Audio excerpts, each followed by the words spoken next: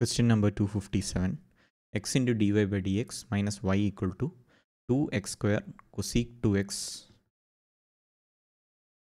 So dividing throughout by x, we have dy by dx. So we can write plus y into minus 1 by x. 2x cosec 2x. So this is in the standard form of a linear differential equation, with the standard form being dy by dx plus py equal to q. P and q should be functions of x alone or constants. Here p is equal to minus 1 by x and q equal to 2x cosec 2x. Both are functions of x alone. So integrating factor in such linear differential equations can be found out by the formula integrating factor is equal to e raised to integral p dx. Is e raised to integral minus 1 by x dx. So e raised to minus log x or 1 by x. So we got our integrating factor. Solution for such equations, such linear differential equation, is given by y into integrating factor is equal to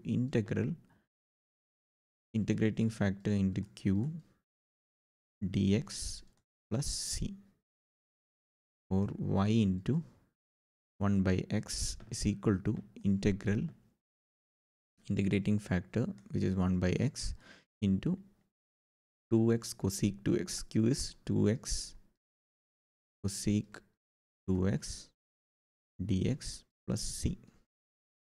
So we have y by x is equal to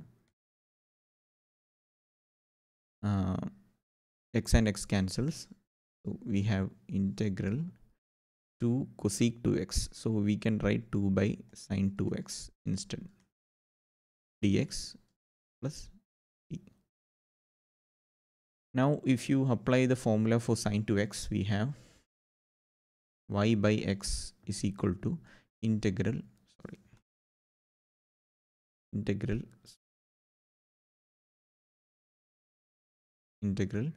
2 by 2 sin x dx plus c. Now if you divide the numerator and denominator by cos square x, we have y by x is equal to integral sec square x by tan x dx plus c. Now differential of tan x is sec square x, so we can write the integral of this is log tan x c. So if you multiply throughout by x, we have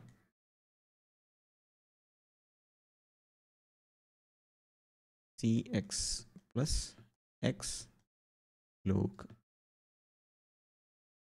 tan x. So this is the final solution. These are the steps. So if you are unfamiliar with integral of cosec 2x, this can get a bit tricky. So just I'm going to mark star here. This is the solution to question number 257.